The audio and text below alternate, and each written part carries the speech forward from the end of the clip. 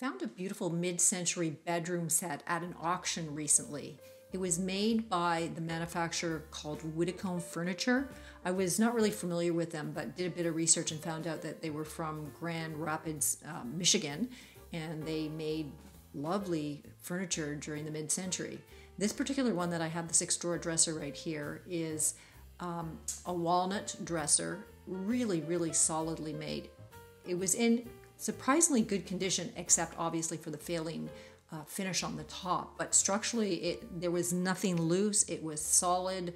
No major repairs were needed. It was mostly just finish issues. The dovetail joinery was rock solid. Didn't have to do any repairs. On the bottom of the dresser in the middle, there was an extra support sort of leg that they had built, which was really nice because it just gives more extra stability to the piece. The veneer went all the way down to the bottom.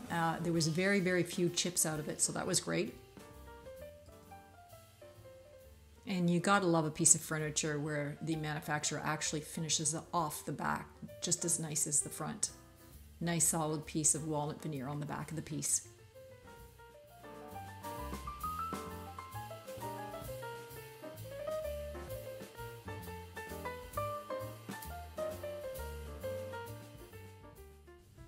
I started by scraping the finish off, but it didn't take me very long to figure out I don't want to do this because it was really hard to scrape it off. I was using a lot of pressure and it's a big piece. So I opted for chemical stripper and I had to do several coats of this, but it did come off.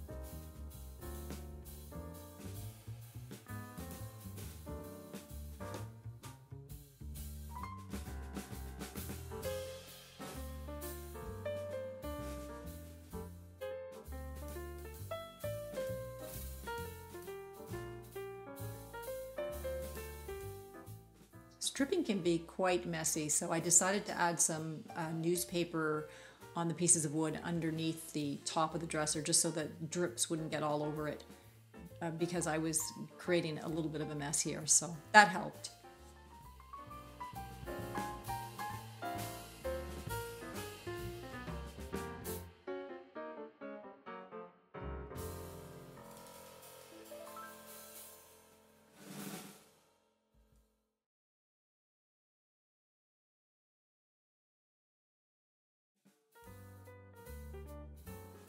Now on to stripping the dresser drawers.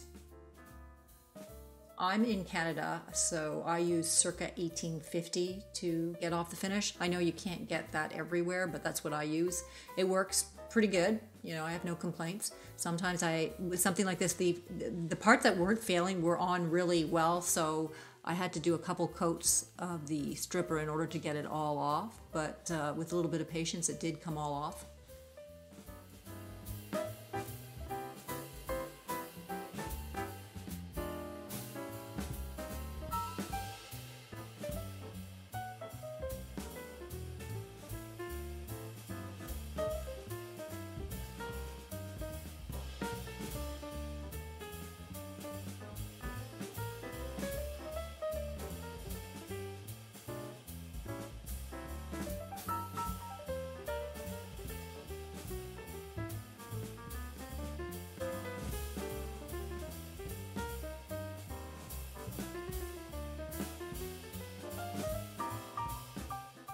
After the initial stripping of the furniture, I often go back with steel wool and just go over the whole thing. It just helps get the little pieces out of the nooks and crannies.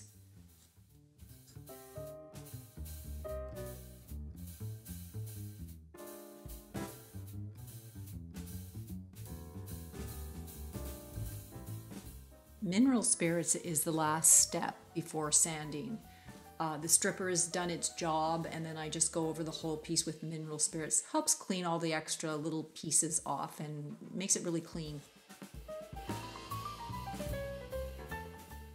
After the stripping was done, I used a 120 grit sandpaper to get the remaining bits and pieces off the front of the drawers. As you can see, I follow the grain. That way you're not going to get marks or as many marks on the piece. And I always wear gloves because for some reason I just can't stand the feel of sawdust on my fingers. I use a little dental pick to get the little pieces of paint and green filler and stuff out of the hard to access areas. And I go back to sanding, and I just keep switching back and forth and keep moving along. And you know, I might finish the whole drawer front and then go over it one more time. Every time I look back on it, I'll get a few more pieces out. It depends on how picky you are. I'm pretty picky, so I'll do this several times.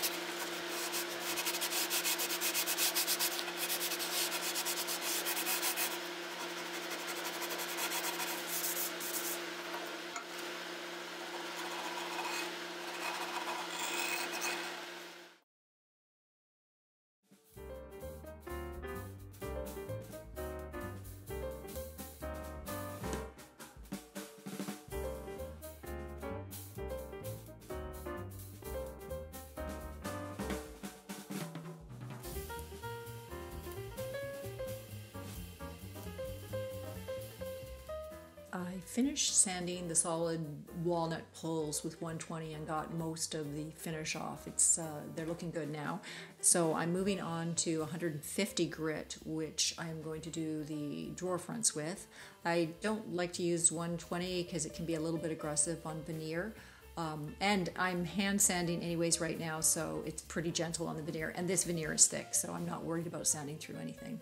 I do have to fix that little missing piece of veneer on the corner, which I'll do a little later in the video.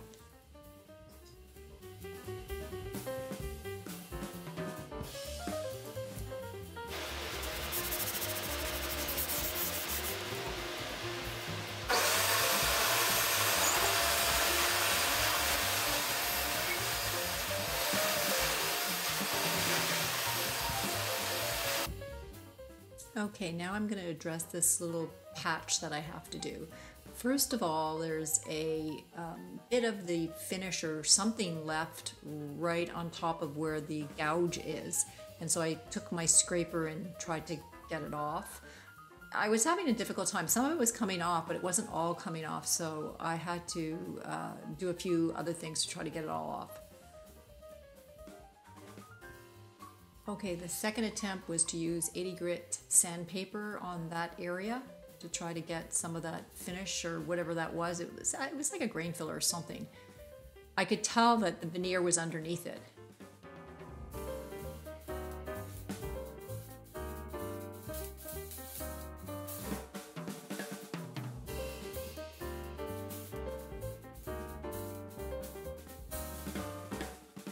I sprayed a bit of water on it just to see the difference so I can see how much of it was left, and to my surprise there's still quite a bit of it left because it's very close in color to the actual wood veneer. So I had to try something else because obviously the sandpaper wasn't working that great. So I opted to get some paint stripper and try to use that to take it off.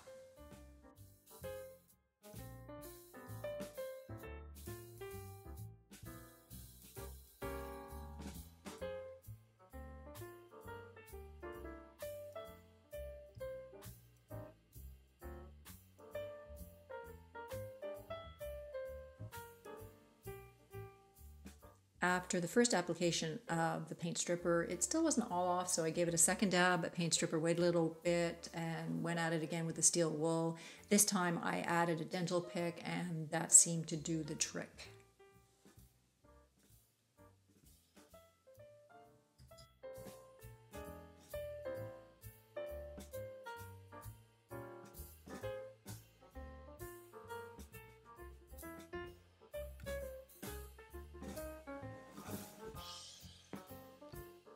Here is the piece all finished and all cleaned up and ready to fill. Unfortunately, I didn't videotape the filling part, but what I did is took epoxy putty, filled the little hole, and then leveled it out with some sanding, and then stained and in-painted it, and you barely noticed it after that. This is the top of the dresser after I had sanded it, stripped it and sanded it. It looked pretty good except for the big black stain that was on one end of it. I knew from previous experience and application that I had to put some oxalic acid onto it to bleach it out.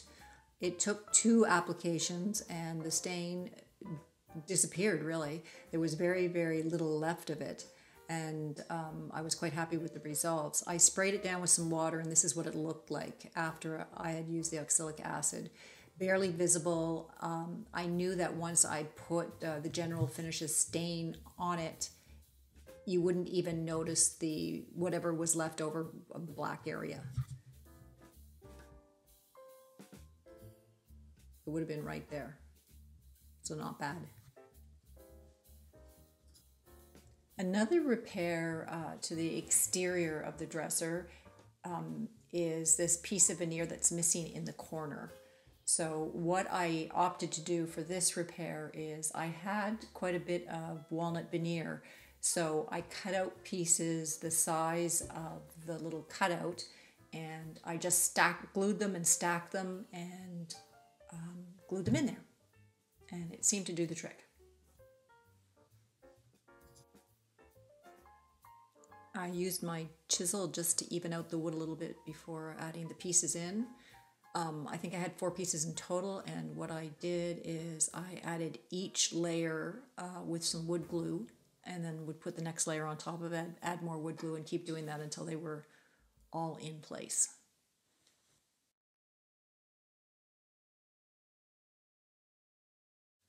After the repair was done and I let it dry and the whole side was sanded, I stained the piece with nutmeg, General Finishes nutmeg, and it covered it quite well. With a little bit of painting, in painting at the end, it fixed it up so you could barely see it.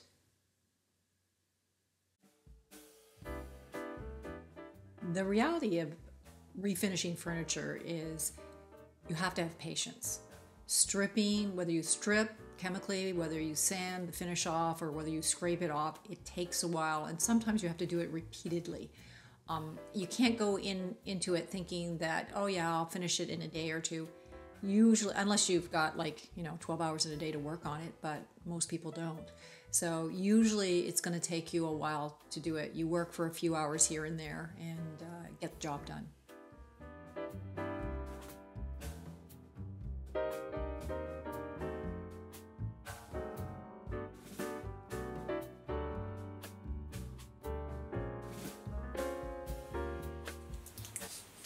Now that the dresser is sanded, I'm going to tape off the inside of where the drawers go so I don't get stain all over the inside. It just makes it look messy if you don't, and then you see little bits of stain all, inside the drawers. So that's what I'm doing right now.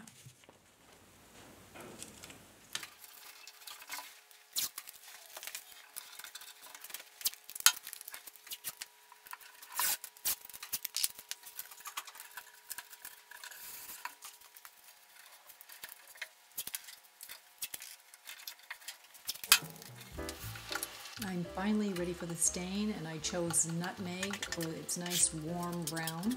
The reason I added a stain to this, because normally you don't really have to stain walnut because it has its own really nice natural color, but I had to do quite a bit of lightening on the top of the dresser with oxalic acid because of the black stain that was on the top. So I decided that in order to even the color out everywhere, I should probably stain it, and that's why I chose this.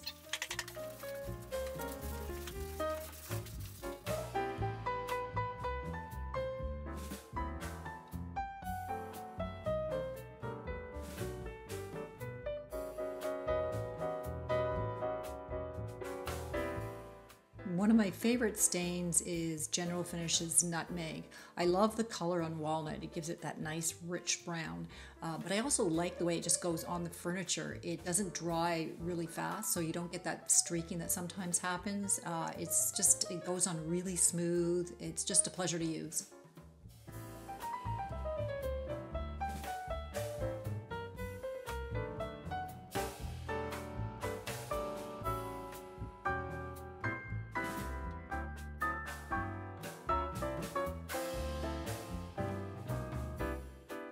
I chose Odie's oil for the top coat on this piece of furniture for a couple of reasons. The first reason is I just genuinely really like the finish that it gives the furniture. It looks really good. It's not really high luster, but there's a nice sheen on it.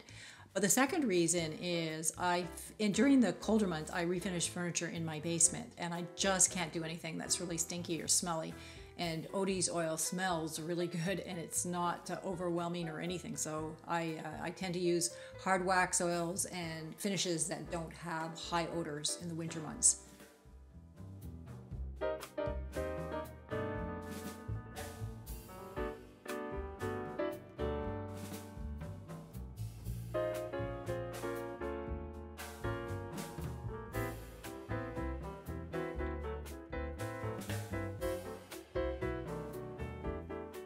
Okay, the Odie's oil has sat for about an hour or so, and I am going to come and buff it off now. Often I use just old cotton bath towels and stuff to take the finish off, but today I ran out of old cotton towels, so I was using my shop rags, which seemed to do the job okay.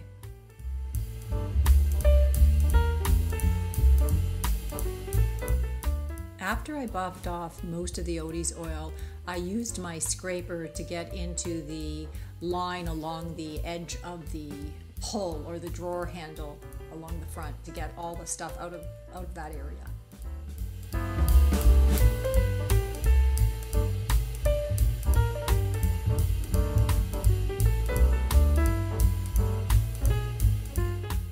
I oiled the underside of the dresser as well. It was really dried out, the wood, and it looked like it just needed some nourishing, so I added oil there.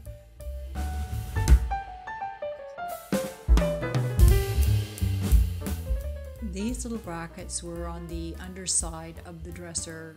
I think they just add a little bit of stability to the sides, but they're also very decorative. When I first got the piece, they were nasty looking, as you can see by this picture here.